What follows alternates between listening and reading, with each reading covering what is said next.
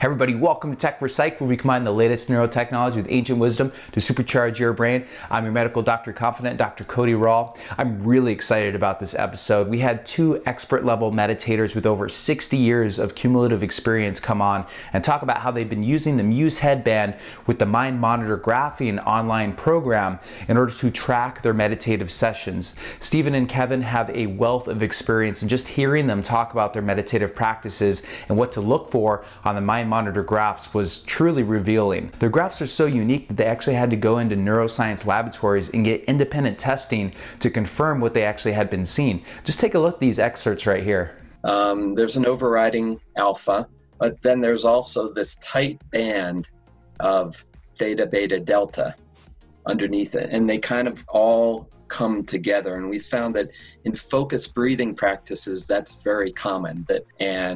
And stay up as long as our attention is focused into these high frequencies, and it feels like you're supercharging your brain. And then we drop down through the perineum into feeling the energy in the earth underneath our feet, into a deep stillness. And as we talked about, we've found that by feeling the high energy state, when we go down into the stillness, there's a real wakefulness, a real awareness that stays highly present as we're going deeper into stillness, into silence, into spaciousness. And in that part of the meditation, we've found that theta rises up to right underneath or sometimes peeking over alpha. It's really seems to be a theta dominant state when we're down, especially as we kind of lose the sense of being in this separate physical body, and we just feel this spacious awareness, or even awareness of awareness itself. Wow, that is some valuable stuff. I've included some time links below in the description so you can jump to where they talk about the different brainwave patterns and meditative techniques within the interview. But I advise you to actually start from the beginning and watch the entire thing so that you can listen to their meditative experience, where they're coming from, what they experience, and how they actually interact with the Mind Monitor program in order to track these meditative sessions. You can check out their website on the link below, and be sure to leave any comments on the video if you have questions. Thanks so much. Hope you enjoy the interview. Everybody, it's Dr. Cody Rall with Techforpsych. So I've got two very special people with me here, Stephen Altair and Kevin Shaninger. And you guys have practiced meditation for a long time, very seasoned practitioners. And the person that helped me become aware of what you were doing in the community was Holly Copeland, who I interviewed a couple of weeks ago. And she had just the greatest things to say about you guys. So I'm actually really excited to talk about how you've been using EEG technology in the world of meditation and neurofeedback. So I'd appreciate it if you told us a little bit about your backgrounds and where you're coming from, and more about Heart Mind Alchemy Group on Facebook, as well as your project, Raising Our Vibration. Sure. Well, thank you, Cody. And just thank you for having us on. And we so appreciate the work that you're doing to bring together psychology, meditation, technology, science. You know, this is really a new field. It's a cutting edge field, and we're learning new things every day. So we really appreciate your forum for doing this and bringing us on. So thank you. Yeah, I appreciate that. And, you know, I think that it wouldn't be what it is without people that have been doing this for so long, and finally being able to use this technology that's democratized our ability to actually take a look at our brains. You know, no longer is it limited to just people in the EEG neuroscience labs and flying in meditators from Tibet or wherever, you know, people are coming from. I feel like people are sort of rising to the occasion and have been doing this stuff for a long time, and using the technology to share really is what I see, especially in these group chat communities and any other things that are sort of rising up from the platform. So Kevin, you tell us about your background and Sure. how you came into all this?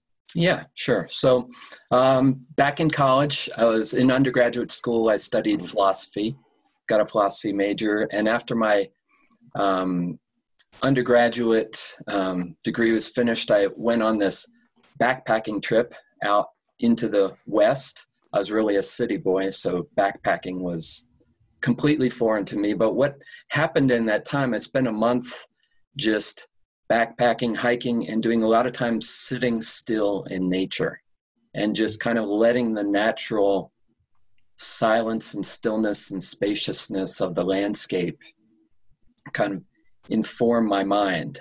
And at first it was pretty scary to do that. Silence, stillness, and spaciousness for somebody from the city is, a little out of my comfort zone. But over the course of a month, I found that landscape started to work on me, and it started to change the state of my consciousness.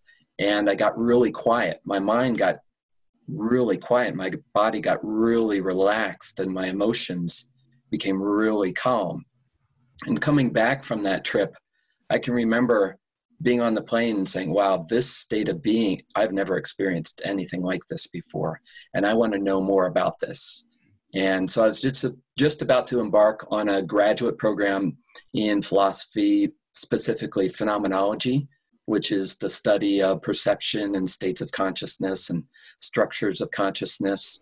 And so I kind of took that experience out in the desert into this program and said, well, how does this apply to what I'm learning in philosophy? And I found that they weren't talking about anything like that.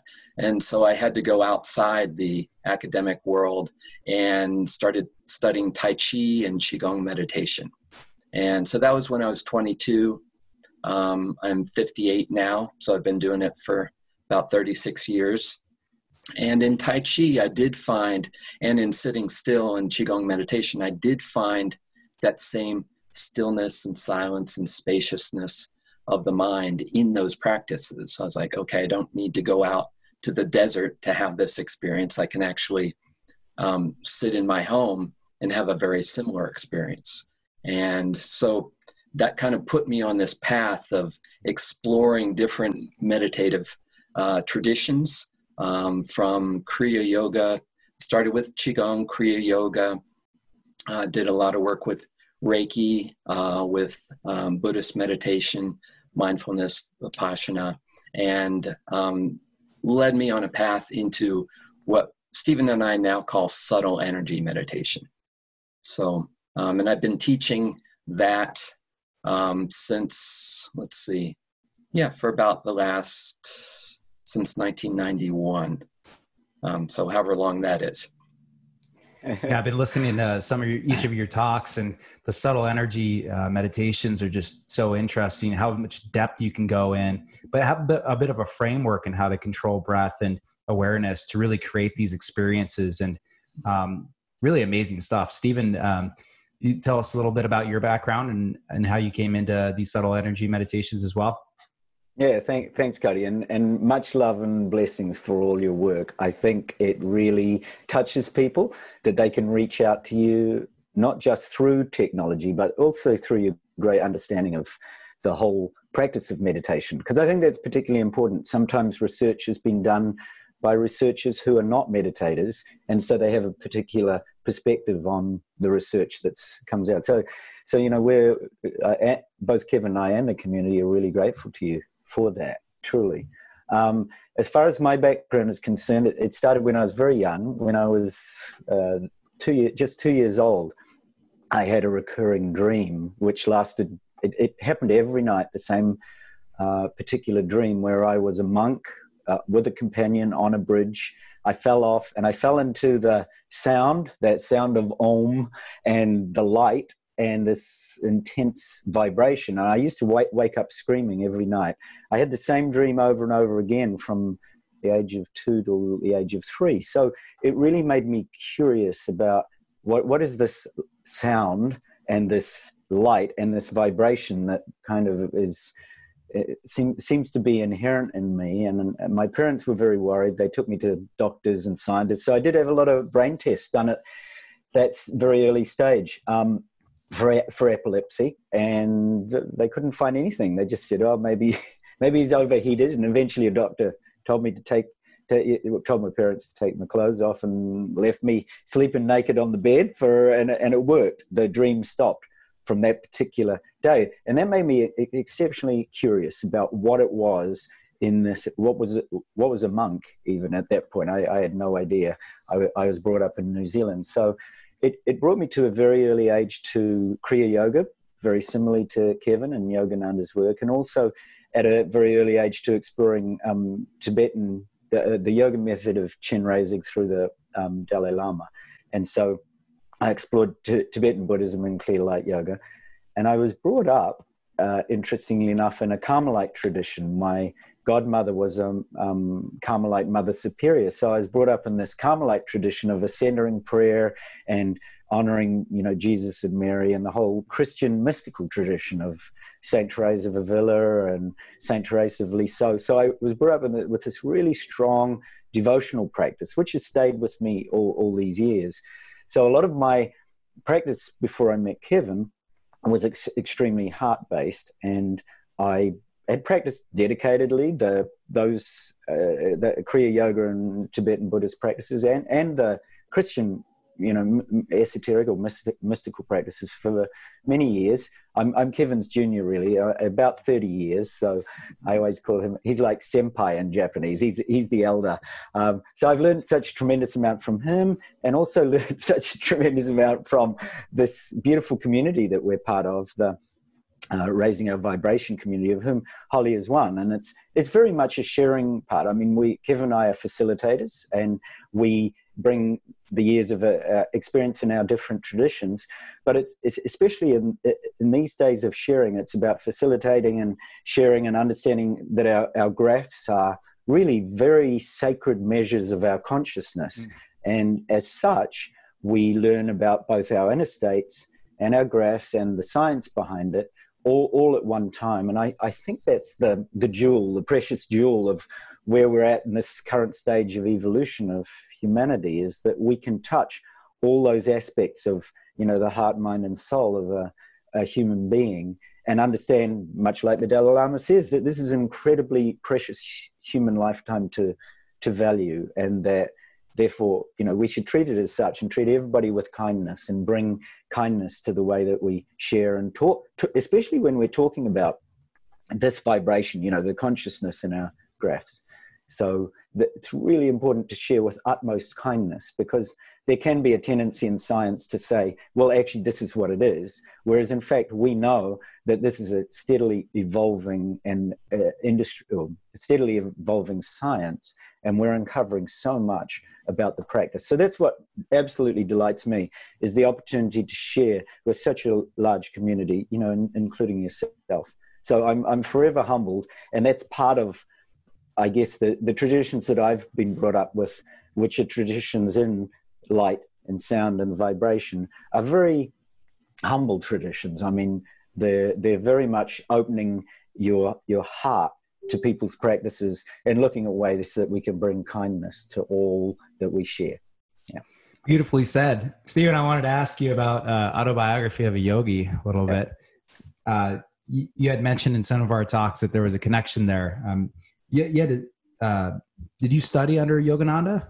Not under Yogananda personally. Interestingly, I heard your interview with Dr. Hart, and he spoke about Autobiography of Yogi and Swami Kriyananda, and curiously, I had exactly the same connection. So I knew, at the same time, I knew Yogananda's, the president of Self-Realization Fellowship that he appointed, Sri Dayamata.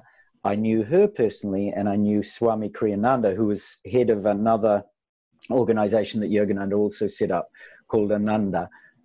He had started that whole spiritual community, which now has something like 300 communities around the world. So there was these two sort of figureheads of Yogananda's work, and I was blessed enough to know both of them personally and be able to visit both of them at the same time and learn from them. So I took initiation Kriya Yoga through a wonderful monk called Brother Anandamoy, who's since passed on.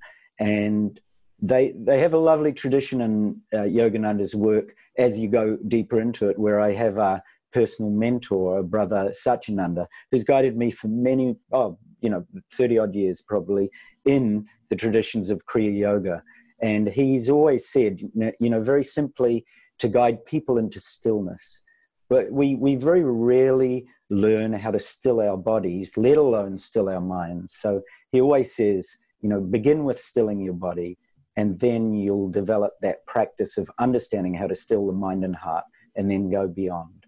So I had just a glorious opportunity with both Sri Dayamata and Swami Kriyananda to actually go right into the heart of Yogananda's work and really understand the essentials of Kriya Yoga. And I do think that a lot of for example, what's seen in my graphs are just purely an expression of that consciousness, because Kriya Yoga is about touching, light, sound, and vibration using particular techniques, using particularly focused attention techniques, followed by open monitoring, and to put it in that neuroscientific terms. And I think that kind of pattern is something that both Kevin and I have seen, and also in the work that we've done with raising our vibration, we've been able to understand a lot more because of the kind of traditions that we've brought to it, and reading carefully through the research. When you look at a lot of the research, like Lutz 2004, what are the neural correlates of meditators who've been working for a number of years. So we studied those quite closely, because when we came to Muse, like everybody else, we were relatively innocent and naive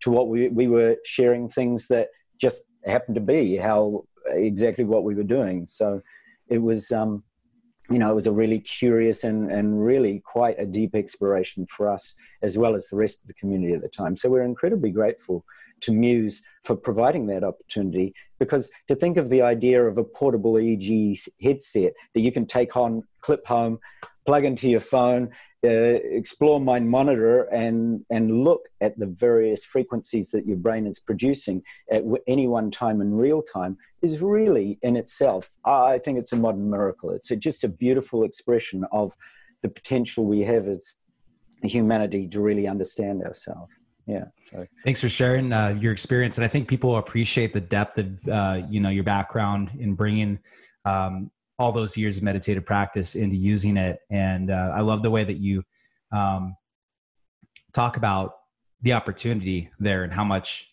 it can be appreciated if you really sort of understand its potential. And Kevin, we were going to talk about some different meditative strategies that have been developed through your guys' group. Would you mind start taking us through that journey and talking about what you've seen on the graphs along with the experiences? Yeah. Well, the first two things that we've really emphasized with our group, and this comes from various traditions and can be applied to any style of meditation, is the importance of interoception, the ability to feel inner sensations, and then the attitude of mindfulness, to be able to pay attention on purpose in the present moment, non-judgmentally, like a curious observer. And that attitude, both towards our inner experience and also in life, is really essential to the practice of meditation, as well as to living well and interacting well with others, right? So we really start with that foundation of giving people experiences of inner sensations in the body, to whether it's through posture sensations, sensations of breathing, sensations of subtle energy movement in the body, sensations of stillness, silence, spaciousness. So we really start with that foundation. And then we've developed this sequence of 7 steps to take people through into a deep meditation state, and then also sequentially out of a deep meditation state. So we begin with the idea that you need to have good preparation before meditation. So don't just think you're going to sit down and just start, but think about, how do I prepare my body? How do I prepare the environment that I'm in? What is my intention that I'm bringing to my practice? Bring that all right from the start of the practice, because that really creates a supportive environment for you to have a successful meditation. So preparation is one.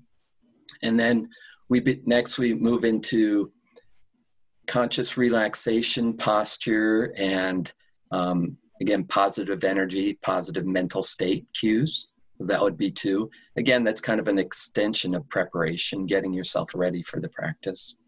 And then we move into specific focal points for concentration.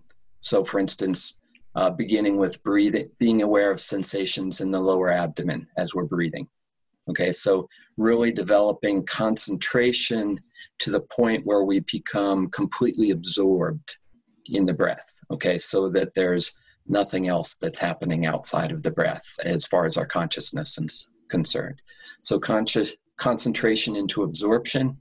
And through that absorption, there's a moment in the practice when we kind of lose the sensation of being a separate individual. We have a feeling of a spacious awareness. Okay, so a stillness, a silence, a spaciousness that feels like transcendent of our normal individualized consciousness. So transcendence would be the 4th step, and then sequentially coming out of that. So beginning by grounding your experience back in your body. So feeling the sensations again in your body, coming back, we call it returning and grounding. So instead of going from that transcendent state and just rushing off into life, taking some time at the end of the meditation to really come back into the body, ground the experience, and then take some time to reflect on the experience so that we process it. So that could be through journaling, or it could be through remembering poignant moments in the meditation, remembering shifts in consciousness, and trying to record those shifts in our bodies so we remember them. So taking some time at the end to really reflect, gain insight into what happened. And then to think about, how does this relate to our lives? How do we take this move out into the world in compassionate action? And that's the 7th step. So that's kind of the process, the 2 foundational skills, interoception and mindfulness, and then the 7 steps that we take people through.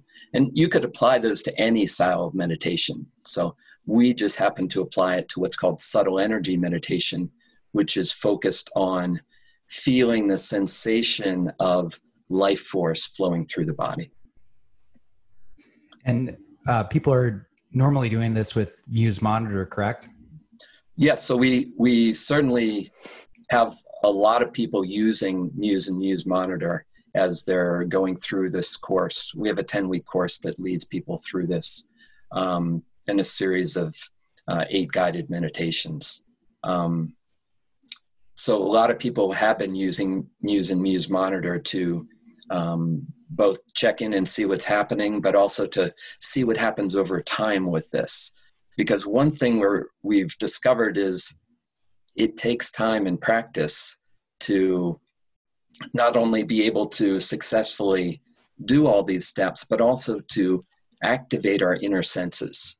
So that we're normally really focused out here, right, on all this external sensory information. So it takes some time to train these inner senses to wake up, and, starting with posture and breathing, but then to feel the subtle energy, that's something that takes some time to wake up. And if people haven't had a lot of experience with that, that is something that's very progressive over a period of time. But we're seeing that in the graphs. We saw even over the course of 10 weeks that people's, the energy level that showed in their graphs increased over the course of 10 weeks. And the people that did that over the course of a year, there was really significant changes in what is shown on Muse Monitor or Mind Monitor. And these are the amplitudes of the individual frequencies you're talking about? Yes. So there's different phases to the meditation that we're teaching. There's like I said, concentration phase. There's an energy raising phase. That's where we see gamma and beta frequencies rise up. And then what we found is that by raising the gamma and beta frequencies, by focusing into raising energy, when you go into stillness, you can go much deeper into stillness while still staying awake. Because what happens if you just go into a very still state, especially when you're not accustomed to it, a lot of people tend to nod off or get kind of drowsy or not be able to go in deep into that stillness and silence. So by going into an elevated focus state and then going into a very quiet, still state, you're able to stay very awake within that still state.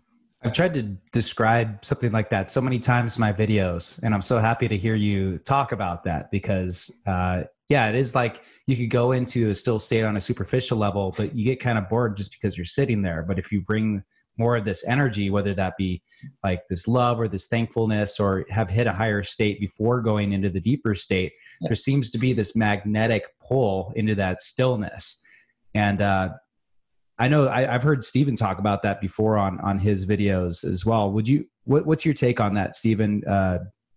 Going into these deeper meditative states after bringing these heightened energy levels?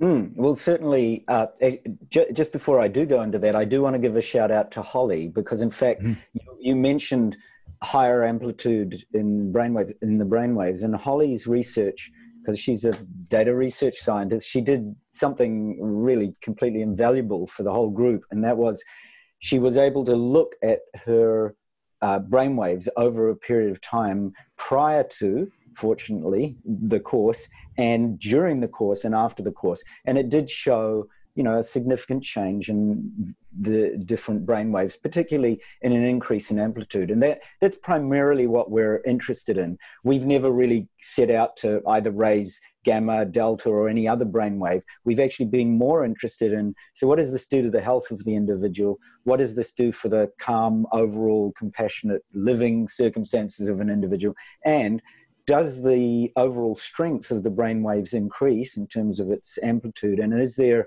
increased coherence and synchrony? So that's what we've certainly seen. And Holly was a wonderful example of that. And that's certainly, as a group, where we've got a research group that we are looking at this and looking at projects towards that end, which we can talk about later.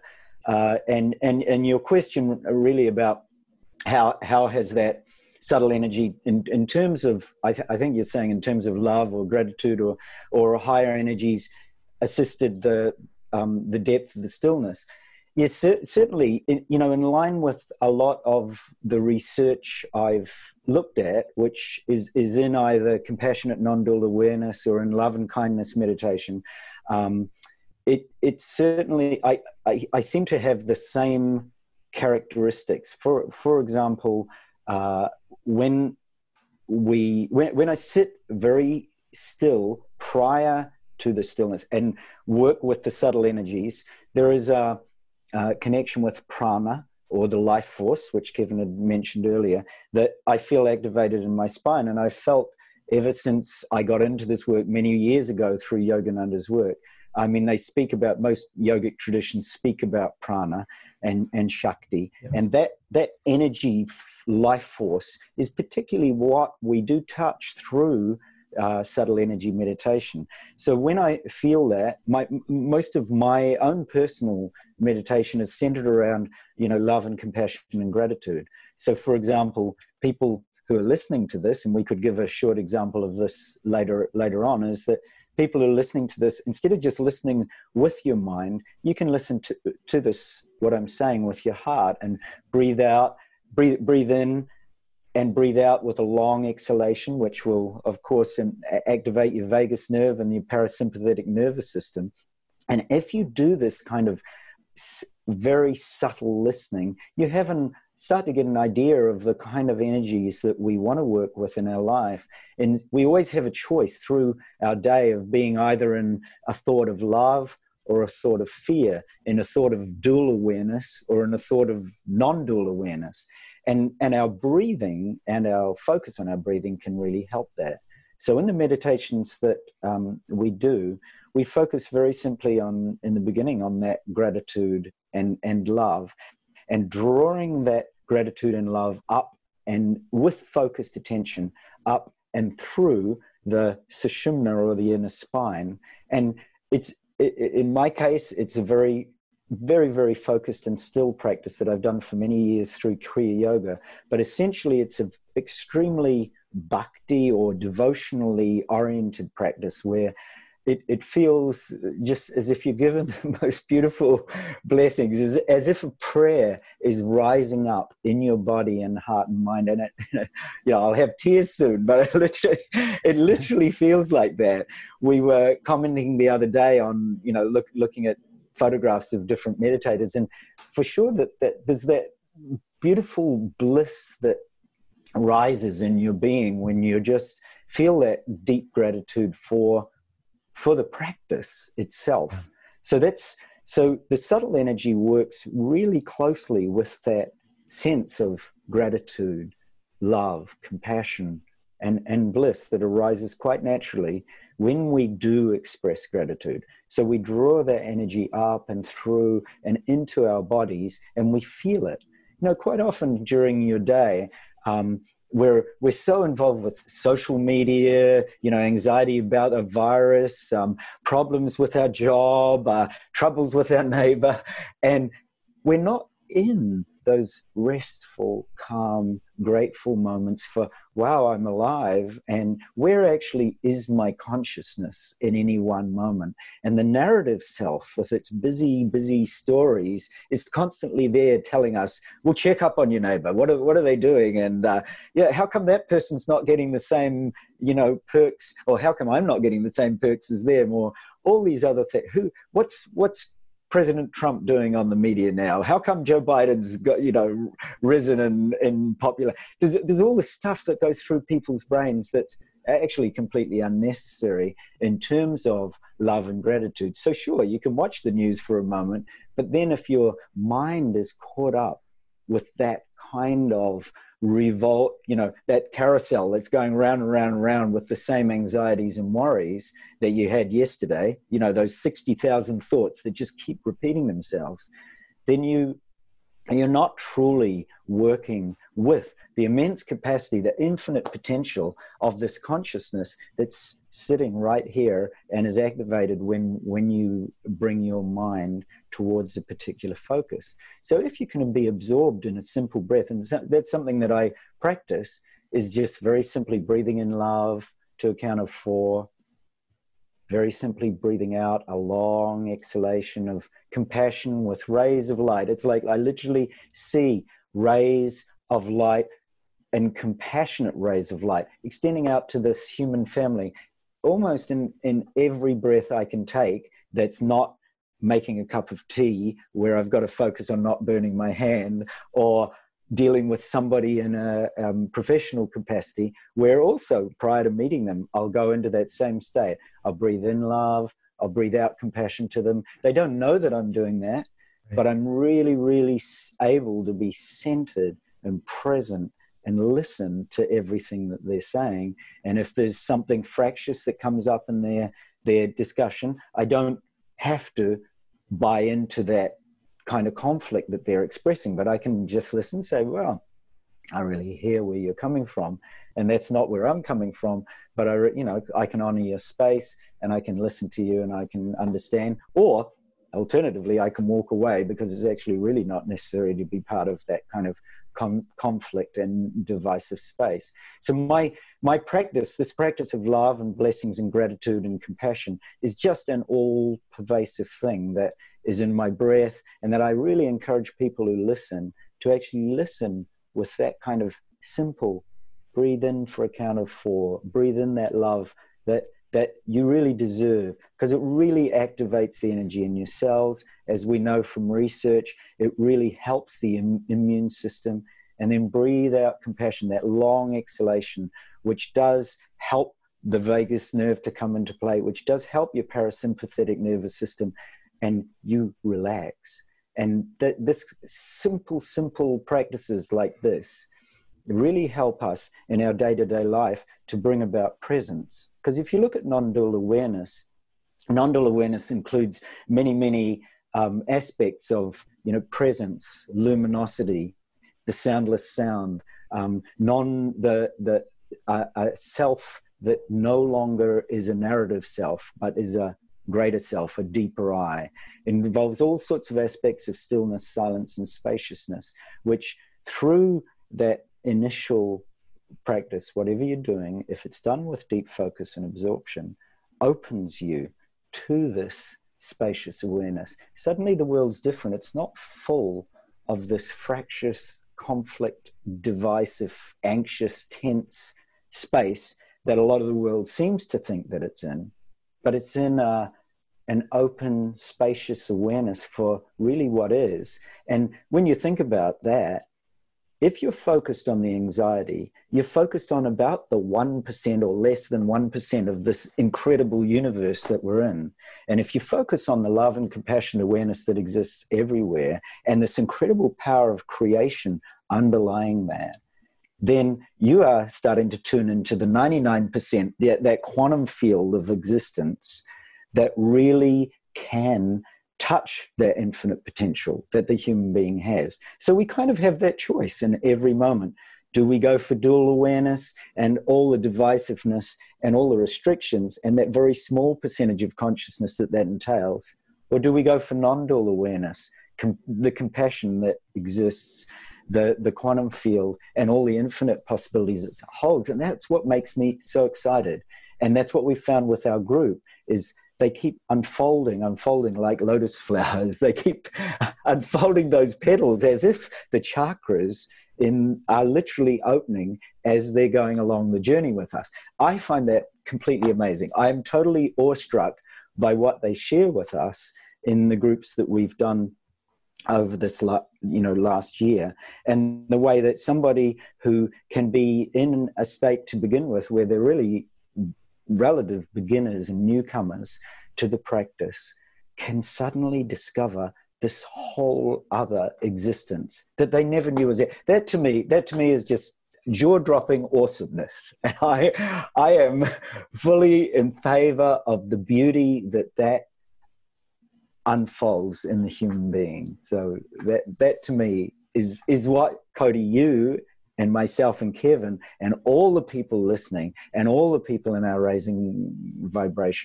a vibration group are part of is the beauty and grace of the human being that is here and that can touch unimaginable gifts, as most of the ancient traditions and masters have spoken about. They're truly there for us to take. And now we've got neuroscience and the kind of adept insight that neuroscience gives to help us with cues along the way, to help us touch those parts of our practice that we're not really that sure of. And then we look into the brain, we say, oh, actually, if I do this, it suddenly does open my brain waves, lift my brain waves, encourage this kind of synchrony, this kind of coherence in the brain. If I do that, oh, and I feel this at the same time. I feel a sense of ongoing awe in my day, or a sense of reverence, or a sense of deeper power. I can do different things with my job or my family or my relationships. In practical terms, my health is improving. Look, something that I've had, some of our members have said, look, some of the things that we've had for years, we're noticing changes. I mean, I just love the possibilities in this, in what energy and consciousness holds for the human race and its evolution. Yeah, I think you read my mind on where I wanted to go next with that, because it has been taught over generations, and it's amazing. It doesn't belittle at all what people are experiencing now, except now we have the addition of the ability to take a look at the mind and actually collect data on this. And you mentioned that the neurofeedback actually helps people identify crucial transition points in which they can explore deeper. I was hoping that we could talk about what those transition points have been identified as. And then I know you guys have been working with the neuroscientist as well to do some studies on your own brainwaves and seeing, and I'd love to include some graphs that you guys have shared with me, some shifts in brainwave amplitudes that are really interesting and very much worth looking into further. Sure.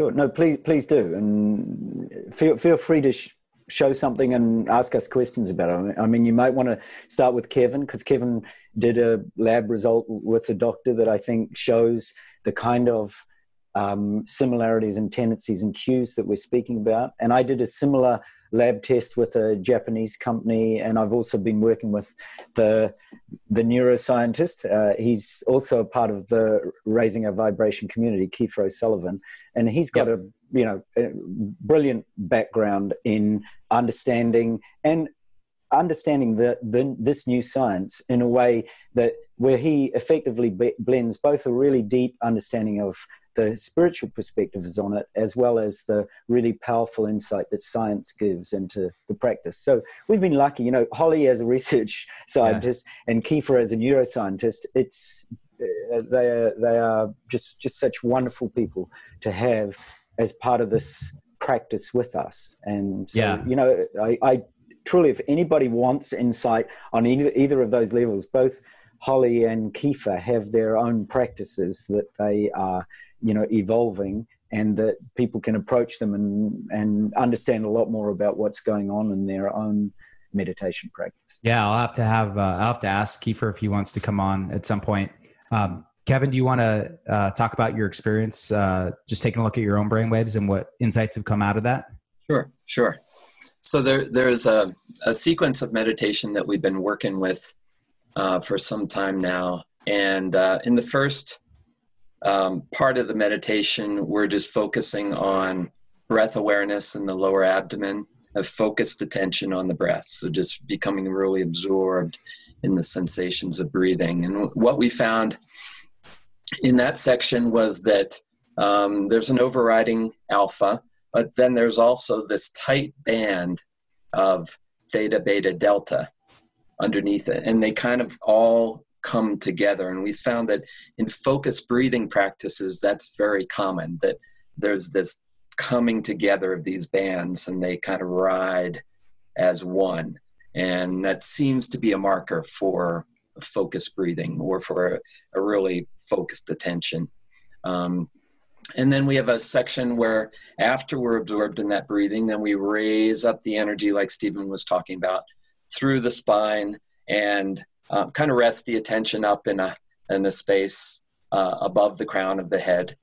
And there's a feeling of almost like electricity in that when you draw the energy up, and there's a very high vibration feeling in that. And what we've noticed there is that gamma and beta rise together and stay up as long as our attention is focused into these high frequencies. And it feels like you're supercharging your brain. It feels like your whole brain lights up with energy during that time. And then we bring down the energy down into the heart and focus on feelings of love and compassion in the heart. And as that energy is strong and expansive, also that's a high gamma beta frequency in the graph. So there's kind of a continuum from this section up here, the light, the high frequency energy, and the expansion out from the heart with elevated gamma and beta waves. And then we drop down through the perineum into feeling the energy in the earth underneath our feet into a deep stillness. And as we talked about, we found that by feeling the high energy state, when we go down into the stillness, there's a real wakefulness, a real awareness that stays highly present as we're going deeper into stillness, into silence, into spaciousness. And in that part of the meditation, we've found that theta rises up to right underneath or sometimes peeking over alpha. It's really seems to be a theta dominant state when we're down, especially as we kind of lose the sense of being in this separate physical body, and we just feel this spacious awareness or even awareness of awareness itself. And that seems to be where theta rises and joins with alpha. then we've also found that within that spacious awareness, that there may be spontaneous rises of energy, just coming up into, and it's like the whole field brightens, and there's just a heightened sense of aliveness, and that kind of fluctuates in and out of that kind of alpha theta space. So those are some of the things that we've noted, and we do this meditation where we go through all of those stages together, and then you can see in the graph those different patterns within one meditation session. That's amazing. And did you have additional work done outside of using the Muse Headband as well? Yeah. So when Stephen and I we met about 1.5 years ago, and we started just sharing our meditation practices, and found that we were awed at how similar our discoveries were in our paths and our practices in meditation, and how we were doing pretty much the same type of thing. And then one day, or actually a series of days, Google kept telling me that I had to buy a Muse headband. You know how it does? It just keeps putting something right in your awareness. And so I said, Stephen, what do you think about us both getting this Muse headband? And so we did.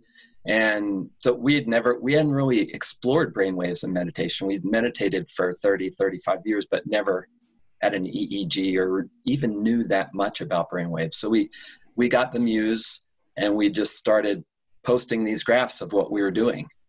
And we found out that we were doing things that were different from what other people were doing. And there was some controversy about that. And so we're like, well, let's get some, let's see if that's just a function of the Muse, or let's get a more independent lab test. So I went to have a medical EEG done with a 19 electrode cap, and went through the same meditation process, and basically got the same exact type of results that we saw in the Muse. However, we were able to, in the higher frequencies, get more specific data.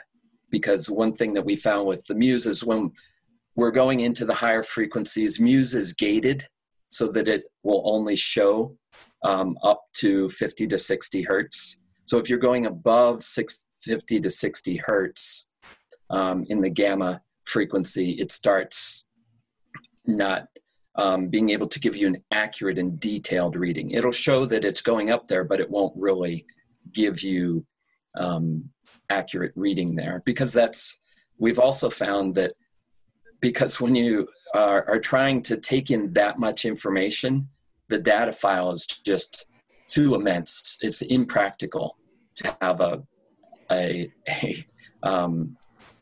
readout like in Mind Monitor taking into account above 60 hertz. That's just, it creates, the data files that we got from the lab EEG were just huge, right. and something that took weeks to process. Okay, so being able to see your results on Mind Monitor like a minute later is pretty mind-blowing, but it entails a filtering of the data to a specific range. So anyway, with the EEG, we found that there was these gamma readings up through the 60 hertz band in this section of the meditation. And then we also confirmed all the other things that we were seeing in Muse in terms of the higher theta, alpha theta state, and the other things we were talking about. And I imagine in the lab testing, they're able to take a look at things like muscle contraction or other, I guess, contaminants of the data too, and work those things out, right? Exactly. And that was part of the analysis that, and that takes time, like in Mind Monitor, it's amazing that you can see something right in front of you right away, but to really go through the data in that fine-tooth way that, even like we're doing 40, 50, 60-minute meditations, the amount of data there is mind-blowing. And when you're going through, and that's through multiple sensors, right? 40, 50, 60 minutes of 19 electrodes. The amount of data there is just incomprehensible. So you've got to be able to go to each electrode and then zero in on maybe a 1-minute segment in that electrode, and then go into that and see what's happening in that electrode. That just is a very labor-intensive process. But that's why we need bigger, faster machines to read all of our brain data, right? Absolutely. So, that's so again, true. we're just on the cutting edge. I mean, this is a cutting edge field. We're just, I think, in the infancy of understanding how what we're seeing with the technology relates to these meditation practices that really are these states are so beyond anything we can really measure. And we're just starting to be able to measure some correlates of these experiences, right? And I think we're really in the infancy of that. We're learning from each other all the time. And the technology hopefully will just keep getting better and better and more efficient. And so we're excited about that. You touched on this a little bit earlier, Kevin. How do you feel like this data is reflecting in some of the more traditional meditation scientific tests that have been done? The book that comes to my mind is Altered Traits, in which they took a look at these frequencies. Would you be able to touch on that a little bit?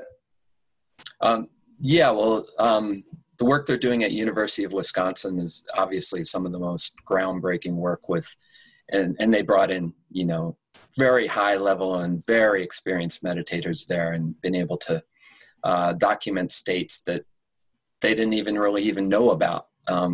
Because when you're testing people who don't have that level of experience and practice, it just doesn't show up.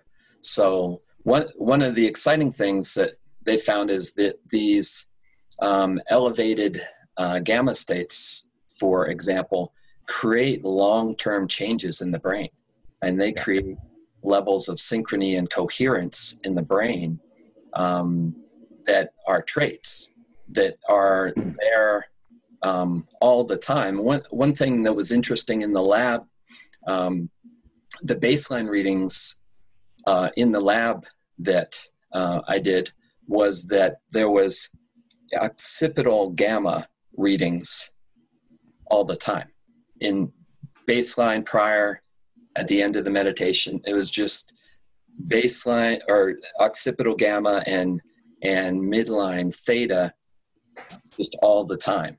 And I think that's just something that's a trait from just practicing techniques for decades and decades. And so that's something that the University of Wisconsin research has really been finding, that it really is an effect of long-term practice for not just having a state change, but having a trait change. And that's really where it becomes exciting, because you're living in a different state of consciousness all the time. Yeah, I'm sure the readings on your brain don't look anything like your peers of a similar age, because of the amount of meditation and the length of time that you've been meditating as well. Yeah, and that's again, we have a small sample size, so we're don't, and we're also we're measuring. In the community, we're always measuring people who are meditating and who have done it for a long time. So I can only imagine measuring EEGs on people in the general population and comparing them to people who are meditating, even for a short period of time, and saying, wow, there's profound changes that are happening there. I think we're going to get some data pretty soon. I know Interaxon as a company is collecting more amounts of data than has ever been collected before. And I don't know how they're parsing out how many meditation hours people have. So that will be interesting, how to get that labeling correct. But I think that's definitely the next stage here. Should be really interesting. Yeah. And that's when I think it can really bridge to a wide population, when we can show here's how the average brain is working without meditation, and here's how the brain is working with meditation. I mean, we know from our personal experience how we experience it, but when we can show that data, that'll be really powerful. What's your opinion on, the difference between 30 years of practice without neurofeedback and trying to speed up the process with using something like the Muse and guidance from individuals such as yourself? Yeah, well, that's we've found in the people Stephen and I are working with that the neurofeedback is just a tremendous tool. It's something that I think really accelerates the process. So Stephen and I kind of came to it, we were just saying, we weren't trying to achieve anything. We were just putting it on, being like, oh, look at that, right? And because we already had this practice going, but people who are starting out and don't really know what they're feeling or what they should be feeling or what they should be focused on, it really helps with saying, okay, well, I focused on this or I felt this, and look what it did to my brainwaves. Okay, so now let me go into my practice. Let me focus on this. Now let me look at my brainwaves. And it really, that feedback, I think, is really accelerating the process. I love it. Stephen, you had your own experiences in the lab and working with the group's neuroscientist. Yes. Yeah. Thanks, Cody. So I went to a Japanese lab, and much like Kevin was describing, when I said to them, do you think you could record a 40-minute meditation? They looked at me astonished, and they said, look, how about we do 1 minute preparation, a 3-minute meditation, and 1 minute after. So it was like a 5-minute sequence, because they used an unfiltered headset, which was set for coherence. So they're, you mentioned the average person out there and data. So this particular Japanese company has dealt with top line companies in Japan, everybody from Toyota to Bridgestone to, technology companies. And they actually have a portable headset, which is designed, especially when people are moving, it allows them to pick up brainwaves. So for example, they had this wonderful experiment where they did test on Bridgestone tires and could look at people's emotional connection to cars with 4 different sets of Bridgestone tires and say unequivocally, this is the one that actually people really like, even though on the surveys they're saying something different. So they tested me on one of their new devices, an unfiltered headset, which measures brain coherence, and they discovered exactly the same thing in my graphs that I showed on Muse Monitor. Very high in that 3-minute, because I only did a 3-minute exercise, a very high gamma or gamma dominant brainwave, a very high amplitude, which they said this shows very high concentration, very high focused attention. It was really, really nice to get a whole different feel and different culture from the way you look at brainwaves. And they've actually, one of the professors in their program has accumulated 17 years of data with over 5,000 participants in mindful practice. So we were particularly interested in this company, and this company potentially is somebody that we're looking at a venture with in the future in terms of wearables. So they looked at a simple resting state, pre-meditation, resting state, post-meditation. And much like Kiefer has discovered with my raw data that I've provided him with, is that I pretty much show a high gamma brainwave graph in the focused attention sequence, and in the open monitoring sequence, it's primarily all theta. And some of the graphs I shared with you showed a very high theta dominance almost over the whole brain, and overall the graphs of around about 7.6. I'm not quite on Schumann resonance, but getting close to that 7.83 coherent. I figure I must be really tuning into the planet through a lot of the meditations I'm doing, and it does feel like that. Through the grace of practices like the Yoganandas and the Dalai Lamas, I feel really in tune with light and sound. Like I hear this vibration almost all the time, and I see in my brain, with eyes open or eyes closed, my environment feels lit and bright, and things and emotions and people are bright and really clear. So I'm aware that my brain does operate in that theta coherence, primarily just from my felt sensations. The life is full of a lot of grace, and it feels and looks that way. So in the data that the Japanese company provided, it matched up with what Mind Monitor was showing, and also what Kiefer O'Sullivan had analyzed in terms of raw data stream.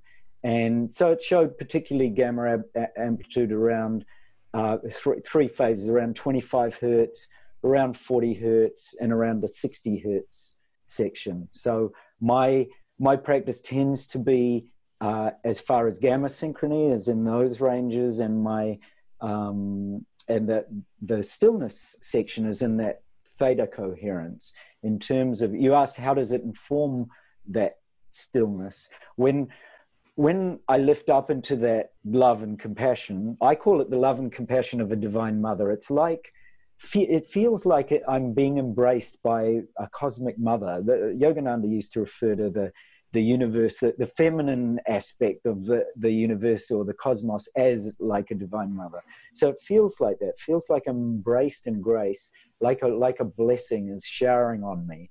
And that assists my mind to, when I go into the stillness section, I'm literally taking that gratitude and that embrace, that compassionate embrace, and just becoming very silent and still. And in that silence and stillness, there is no thought. It literally all drops away. There's no narrative self. There's no reference in terms of that. In terms of that kind of focus. So it's that non-dual compassionate, the compassionate awareness that I focused on assists the open, spacious, compassionate, non-dual awareness by simply allowing myself, that referential self with all its ideas and concepts, to drop out completely. And it does show in my brain, the brainwaves all separate, they kind of go into a parallel, just a straight, simple parallel. And theta, as the Morlet wavelets graph shows, and as the Japanese company's analysis shows, theta is coherent over the stillness and silence stillness section. So I'm aware that that really deep gratitude and that really deep feeling of being blessed informs the stillness section, so that when I start to focus on the breathing and absorb in the breathing, it's really similar to the Anapanasati Sutra. I mean, I'm not really doing anything different than that. I think the Buddha and Yogananda and the piece of the Christ consciousness, they're all incredibly similar. We shouldn't be making divisions in our religions. There's just such a wealth of wisdom that kind of can inform our awareness. So when we go into that awareness, when we're really if we've managed to cultivate that high lit space of gratitude, and then we fall and literally be still in that, it's like, it feels like a band of stillness opens. For me, it's like enormous distance to the right and enormous distance behind me. And then as if a sphere of stillness that's so deep and profound and pure opens, and I'm not there. There is, of course, and there's a subtle awareness, but then there is a timelessness and a space that opens where I could be sitting there. I've got no idea what the time is. Sometimes I come out of the meditation, it's an hour.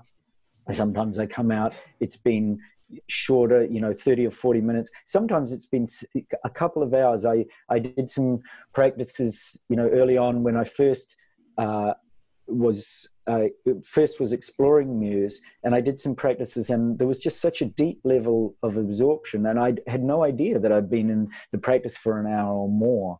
And that sense of timelessness is a really good indication that that narrative self has actually dropped out, and you, the deeper you, is in a space of really deep, compassionate, non-dual awareness. So for me, that theme of compassion runs through both the focused attention on compassion and the open monitoring of compassionate non-dual awareness space. So I was curious because it seems to be the main practice is using Muse or Mind Monitor, the name for it at this point, and using Muse. What is your take on the regular meditation app with Muse? What does it seem to respond to best, or is it even worth diving in too deep to it? Because it's sort of like its own neurofeedback system compared to doing your own Muse monitor system.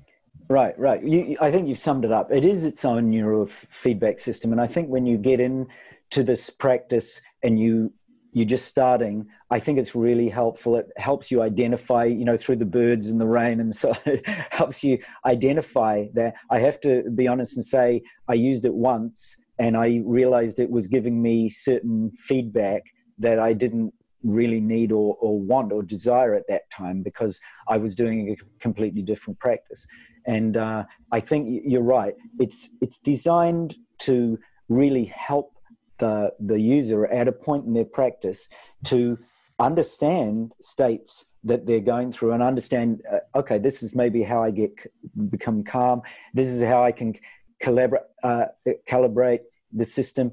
I think actually just working through, what does calibration mean? What does it mean to put on a headset? What does it mean to fit it properly? What does it mean to sit down and actually listen to something and take some cues and get some neurofeedback? I think that's actually what it's designed to do, which is to give you some basic neurofeedback. But most of the Muse community members that I've had the really good fortune to connect with have gone almost straight on to, like myself, onto Mind Monitor, and have been more looking for those cues and feedback from the actual brainwaves themselves in relationship to their practice, and then shared and tried to look really closely at, okay, if we take the graph, what does that say? Can we share and understand what a person's graph shows when it does this? And okay, this is the practice that I'm doing, and these are the inner states. I can maybe correlate this graph of, for example, a more dominant delta to this kind of really deep absorption. And maybe I can relate this gamma dominant to maybe a more absorbed in high focused attention kind of practice. And maybe I can relate this more dominant theta to a really deep sense of relaxation, which seems to go along with alpha and shows kind of some similar propensities. And maybe I can relate when I've got a lot of beta in my graph to, okay, I am maybe over focused, or maybe I'm integrating information, but it's perhaps in an overly focused way. So there's lots of things. The work of Anna Wise and the Awakened Brain, I think she's done some really lovely work on helping people to understand different exercises that go along with different brain frequencies. Because in a way, Kevin and I are doing that very kind of similar work. If you focus in this way, then you will get a response from your brain with practice. And then if you work with your breath in this way, as Kevin said, you'll get this really strong, focused brain waves, and there'll be brain waves that start to unify. There'll be coherence with this kind of cue. You'll get synchrony if you start to breathe in a particular way with deep absorption in this kind of way. Yeah, what I noticed is if you kind of just have a relaxed attention on a meditative object, it seems to respond well. But as soon as you try to raise your energy within the regular meditation app, it goes haywire. It's like doesn't know how to handle all the flexibility that we're talking about in this interview. Kevin, you had something to add? Yeah, I think that as I experimented with it a lot at the beginning when I first got Muse, what I found was it seems to be ideally designed for somebody who's coming from a place where they're stressed and distracted, mm-hmm. and then bringing them into a state of calm and relaxation.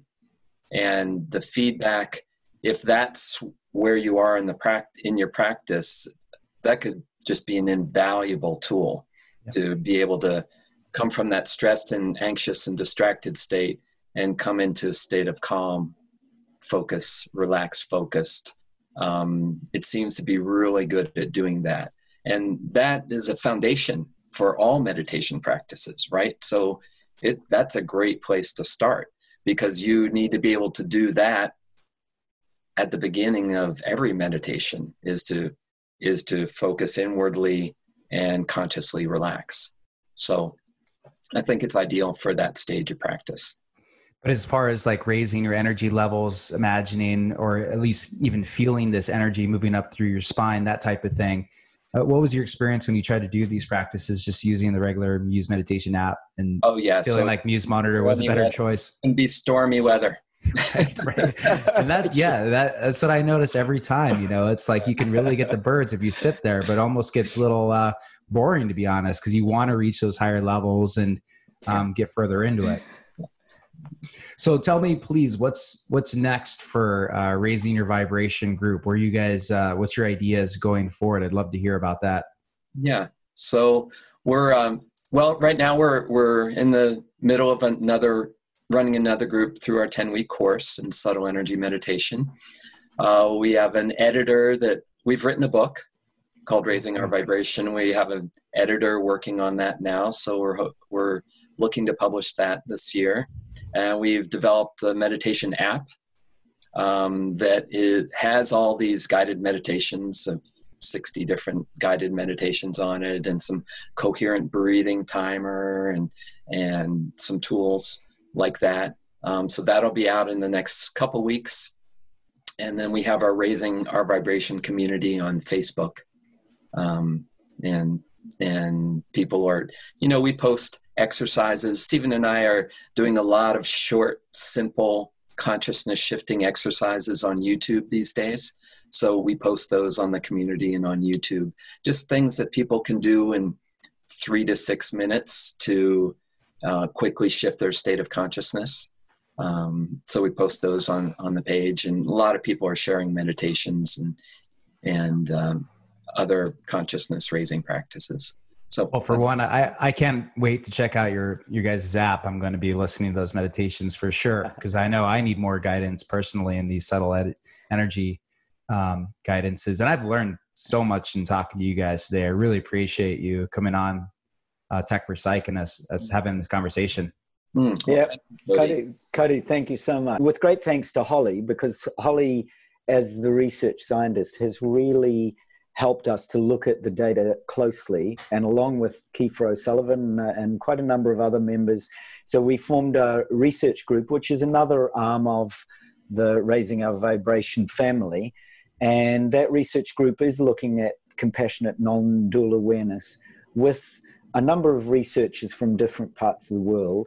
So we're hoping in the future to look at research through the development of a wearable potentially, and also through much deeper research, data that will cover what is non-dual awareness, what is compassionate non-dual awareness, and how can we measure this.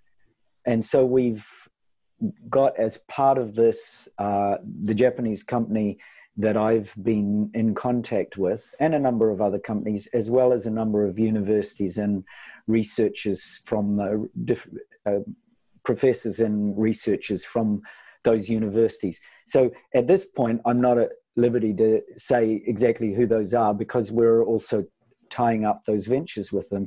But the exciting part of it really is not who they are, but the fact that they've actually taken an interest in this type of groundbreaking research that you, Cody, and us and everybody gathered here is involved in. I think that's, to me, been the jewel, the fruit of this whole ground, because I kind of feel together we're working on a ground of presence in this planet, to really ground it, to get out of all that conflict, to bring this planet back to peace.